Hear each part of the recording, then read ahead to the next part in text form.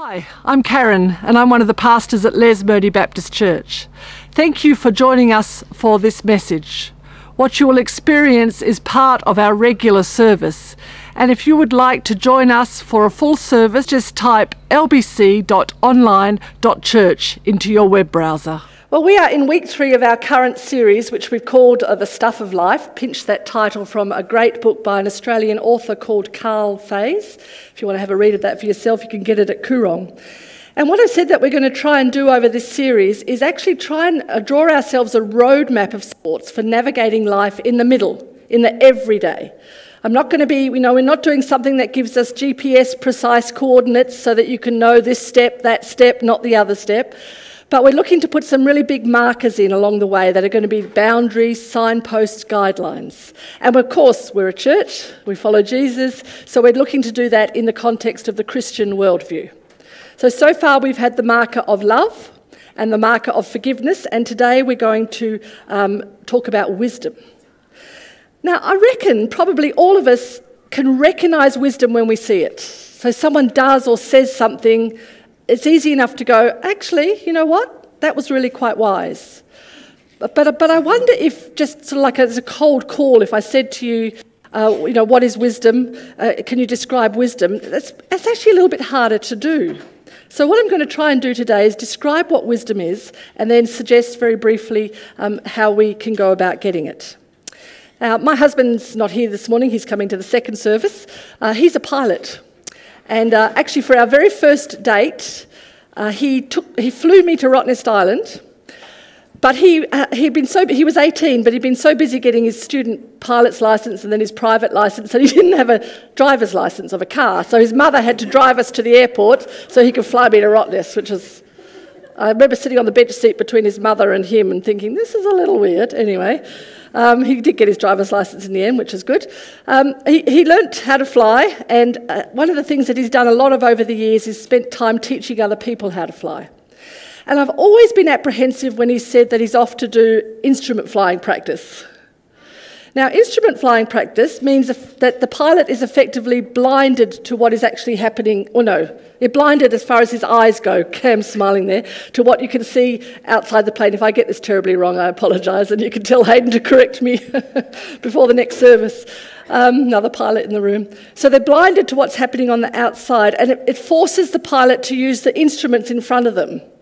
So it's trying to simulate that, you might get caught in a storm or a hazy situation or smoke, and you need to know how to keep this sucker straight and level and not land until you want to land.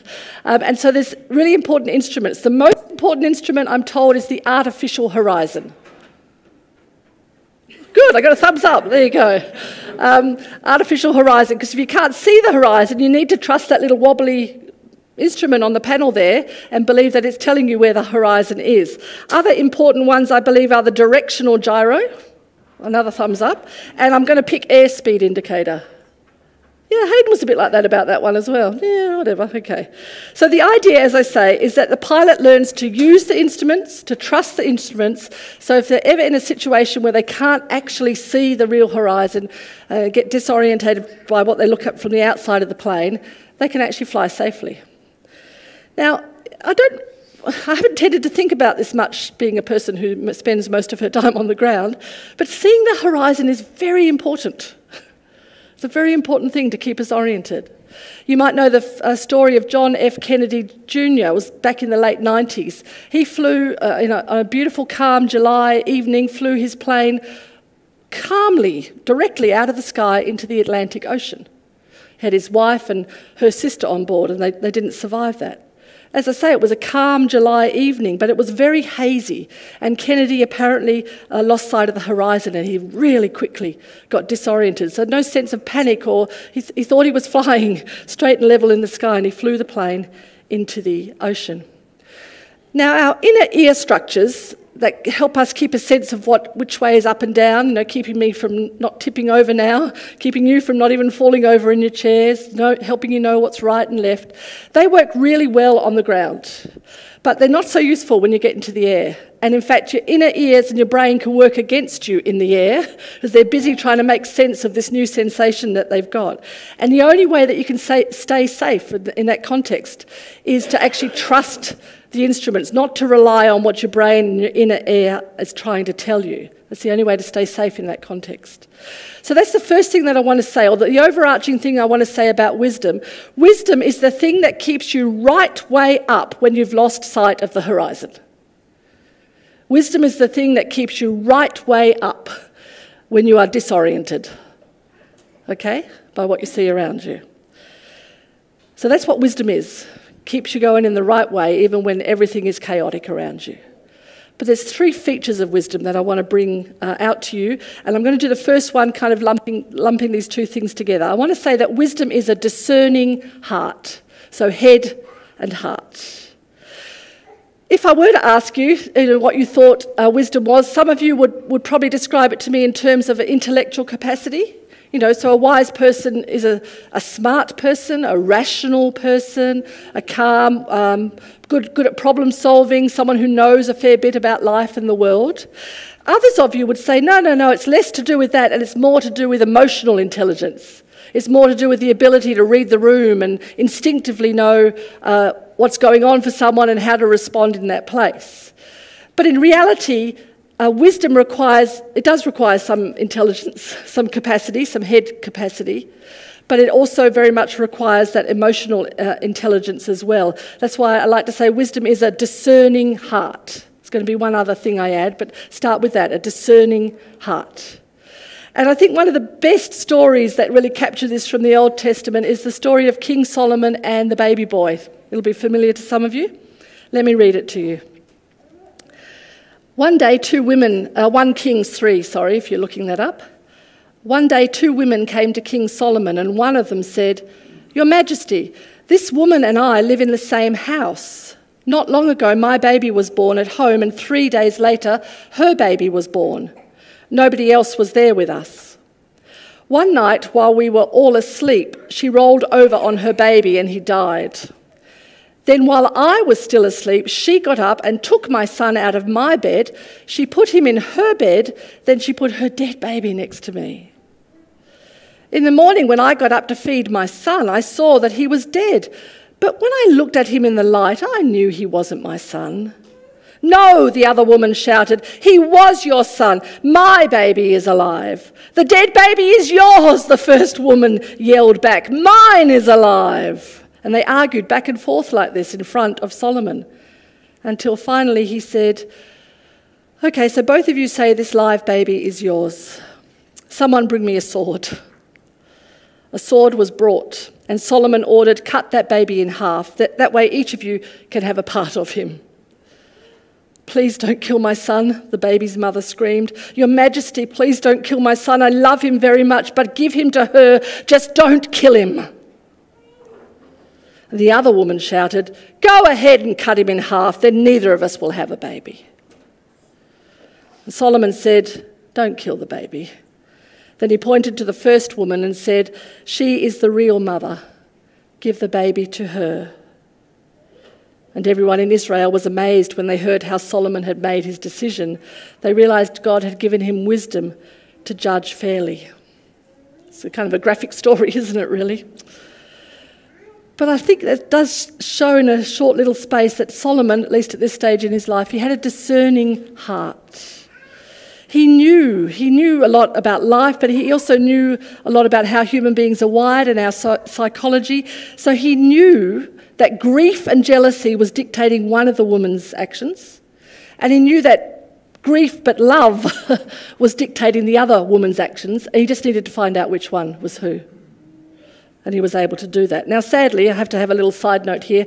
The story of Solomon's life ends up being the story of a man who totally loses track of the horizon and doesn't keep that wisdom. It doesn't choose to rely on those instruments of head and heart, and the other one that I'm going to talk to you about now. But anyway, that's an aside. All right, so wisdom is a matter of the head and a matter of the heart. Wisdom is the ability to stay straight and level when everything's disorienting. But I also want to say it's a matter of skill It's a matter of the hands. Wisdom is also the skill of living life well. Now let me explain what I mean. In Exodus 31, there's a story about a guy called Bezalel, and he was a master craftsman. He was apparently expert in anything you could think of that is artisan type work. You know, artisan, I think that means like working with your hands. So with silver and gold and bronze and wood and gemstones and engraving, any artistic handiwork you could think of, he excelled at it. He was chosen by God to help build the tabernacle, which came in Israel's history before the temple, and it was the place where God's presence was known to the people. Okay, so this is a big job that he was given to do. Now, when I was at Theo College, I didn't do Hebrew. I did Greek, but not Hebrew. So I only know this from reading what other people who did do Hebrew can tell us. But Hebrew scholars say that the root of the Hebrew word for wisdom is also the root of the words to describe those working with their hand skills that Bezalel and the other artisans he had worked with. So the same root word for wisdom is the root word for that creative, artistic skill aspect of life. I love that. Now, Carl Fays says in his book, The Stuff of Life, wisdom is about how we use our hands in life. Wisdom is about the relationships you and I build. Wisdom is about how we act when we are angry, when we are hurt, when we are disappointed. Wisdom is the moral integrity we have, whether we are lazy or not. So that's what we mean when we say wisdom is a skill that you learn. It's a skill around how we build our life, how we build our relationships. It's the skill of crafting life well, of living life well. And we gain this skill, this hands part of wisdom, by handling through the way we handle our relationships and our emotions and our actions. Okay, so does that make some sense? Wisdom is the combined work of head. We do need to know some stuff about what's good and right and what works. You know, I tried that with my kid last time, not so good. I'll try something different this time. There is some head component to wisdom.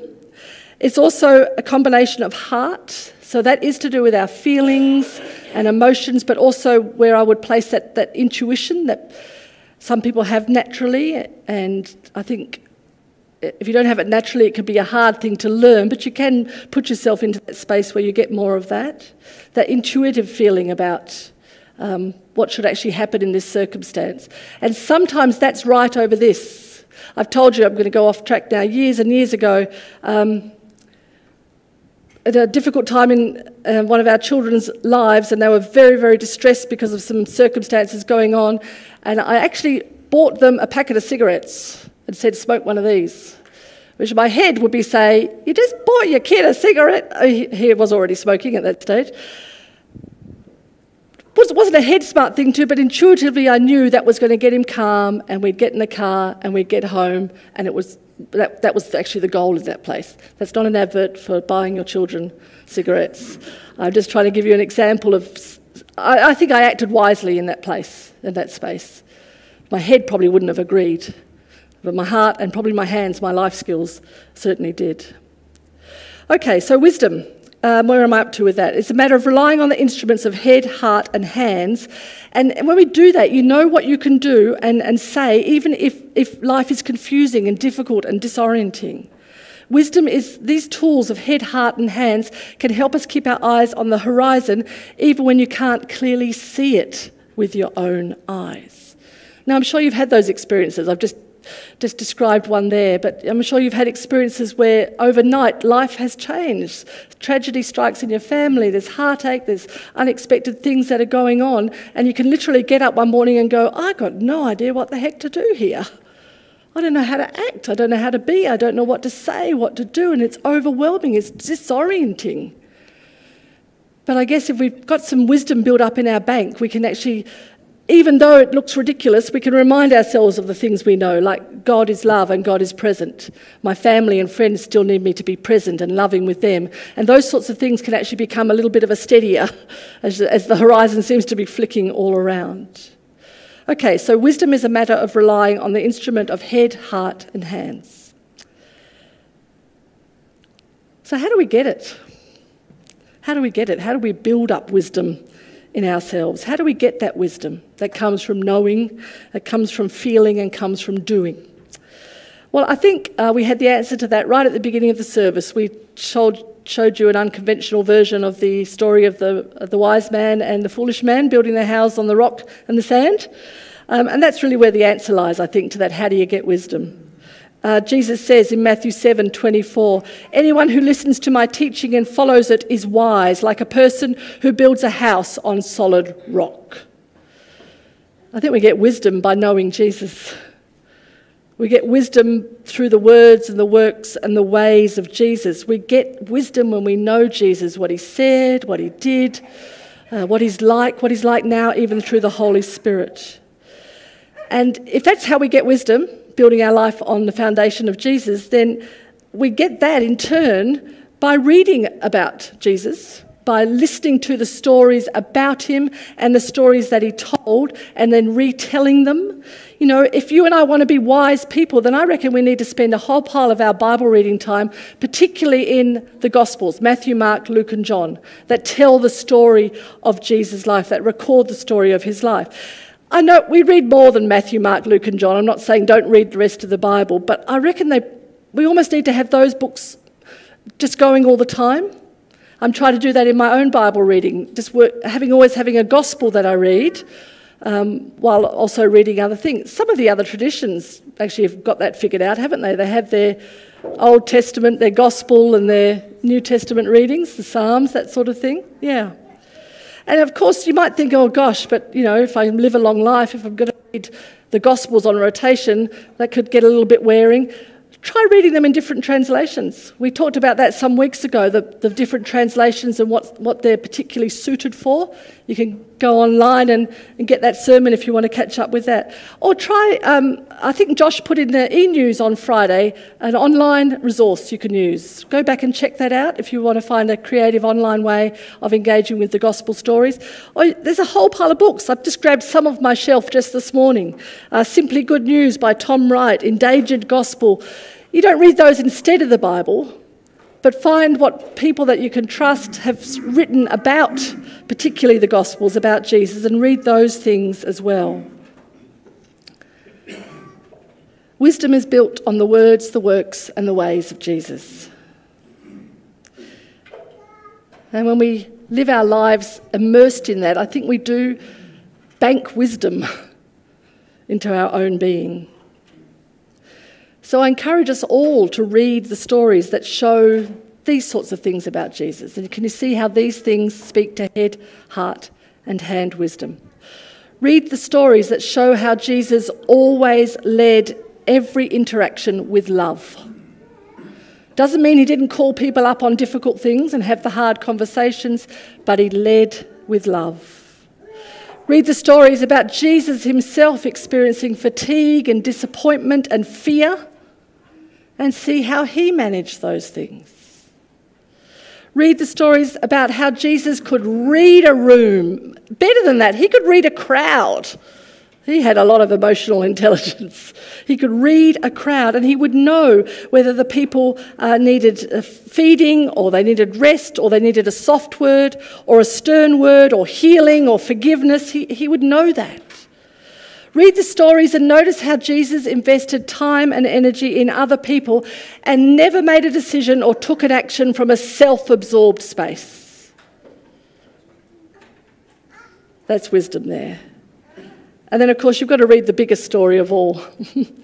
You've got to read the story about Jesus, who is God come to be with us, to defeat the sin that characterises human experience, the evil that characterises our experience, and to defeat the death that was the inevitable outcome of that sin, to liberate us to the lives that we are created for. That's a story worth reading. That's a foundation worth building on, I reckon. There's so much head, heart and hand wisdom in the words and the works and the ways of Jesus. And one of the simplest ways to get to know Jesus is reading the Bible. There's other ways, but that really is the classic. So if that's the case, how do you go with that? How do you go with reading your Bible? Is that part of your week? Would you like it to be? Well, I'm going to suggest, actually, and let's back up a little bit there too. Even if you find yourself listening at home or here this morning thinking, well, yeah, I'm not that sure about Jesus, I still would say to you, read particularly the Gospels, read the stories about Jesus. Any of us can do that, whether we've been believers for a long time or not even, wouldn't even call ourselves believers or followers as yet. And there's 3 things we can do. Well, 4 really. The first is pick it up and read it. Pick it up and read it. Nothing's going to happen unless we pick it up and read it, or listen to it, or engage in the stories in some way. And then every time you read, try these 3 things. After you've read a passage, have a go at retelling it in your own words. If you're alone, you can do that out loud. That's okay. You can journal it. It's lovely to read the Bible with 2 or 3 other people, and then you can take it in turns to retell it. It's so interesting hearing, how we've just read the same story, and here's the things that, Lexi might say, well, when she retells it, she'll emphasise things. Glennis will emphasise another thing, and I'll be sitting there thinking, wow, when I read it, these are the things that stood out to me. So read it, retell it in your own words, or listen to others doing it. Then identify, which one am I up to? So we won't count reading it. Retell it. Identify what stood out to you. So don't just go, that was nice, or that was good, or that was weird, and walk away. Identify what stood out to you. Maybe it was a weird thing that you want to mull on a little bit more. Identify what stood out to you. And then the third thing is decide what you are going to do about that. What action might you take? Is there something that you need to do? Is there someone that you could tell about what it is that just stood out to you? Is there some more research that you could do? Something you want to go and find out about? If you close the Bible and walk away without a sense of an action, often your day can be gone and you get to the end of it and you think, I read something that struck me this morning. What was that? So 3 things. First of all, 4 things. Pick it up. Retell it in your own words. Identify what stood out to you and determine what action you're going to take because of that thing that stood out to you. Simple. You can do it by yourself. You can do it with small groups of other people. On another aircraft story, on the 15th of January in 2009, a US Airways flight that was carrying 155 people took off from LaGuardia Airport, and within 100 seconds, so not even 2 minutes, into the flight, the plane flew into, well, I don't know which way around it was. Canadian geese ended up in the plane's engine and destroyed the engines of the plane within 100 seconds of getting into the air. There were then 208 seconds before the plane was on the ground, so 3.5 minutes after that time. And in that time, the pilot, whose name was Chelsea Sullenberger, he glided his incapacitated aircraft in a slow arc around to the Hudson River. And he landed the plane safely on the water, and all 155 passengers and all the staff got out alive. He glided it to that place. Now, the air traffic controllers in that 208 seconds when his engines were gone, 208 seconds, they were in his ear telling him, you could probably glide to this airport that was close by, or this airport, or there's a stretch of freeway that's there that we could probably clear the traffic, you can go there. So he's got all this in his ears, he's got chaos around him, anxiety in the airplane, and there's a voice recording of the incident that has him saying very calmly, "We can't do that. We're going to be in the Hudson River." And that's what he did. Later on in an interview, Sullenberger was asked how he managed to stay calm and make the best decision, even with all that turmoil, even with all the opinions from the air traffic controllers just doing their jobs, but in his ear. And he said this. He said, one way of looking at this might be that for 42 years, had he been a pilot, I've been making small, regular deposits in the bank of experience, education and training. On January 15th, the balance was sufficient that I could make a very large withdrawal. I'm praying for all of us, for myself, for you, for all of us, for wisdom of head, heart and hands, so that all of us individually and as a community will know how to navigate life well in the everyday, even if we actually physically lose sight of the horizon because of the turmoil and chaos around us. I'm praying for us all that we will have enough wisdom that it is sufficient when we need to call on it.